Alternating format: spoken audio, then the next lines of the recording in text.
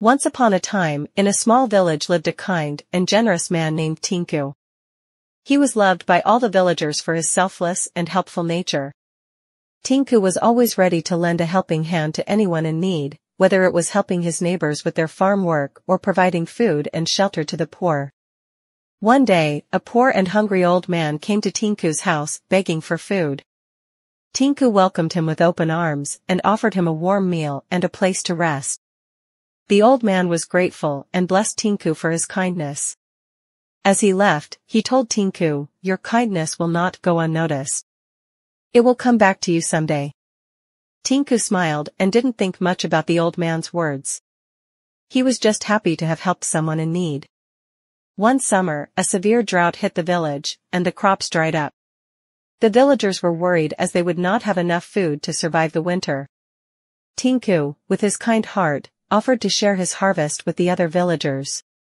He distributed his crops equally among everyone, and no one went hungry that year. The following year, the drought continued, but this time it was worse. The villagers were struggling to find food, but Tinku's crops were flourishing. His generosity had paid off, and his harvest was plentiful. He once again shared his crops with the villagers, and they were all grateful to him. Years went by, and the villagers never forgot Tinku's kindness. They always remembered how he had helped them during their time of need. Tinku's crops continued to flourish while the other villagers struggled.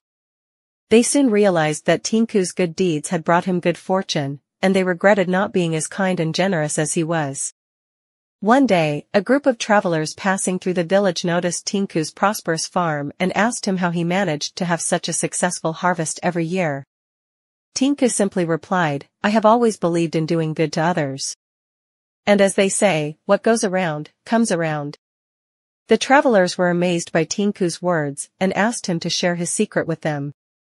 Tinku explained that when you do good, it always comes back to you in one way or another. But when you do bad to others, it will also come back to you. The villagers learned a valuable lesson from Tinku's words, and from that day on, they all strived to be kind and helpful to each other. And as a result, the village became a happier and more prosperous place to live. From that day on, Tinku's farm continued to flourish, and he lived a happy and content life, knowing that his good deeds had brought him blessings and abundance.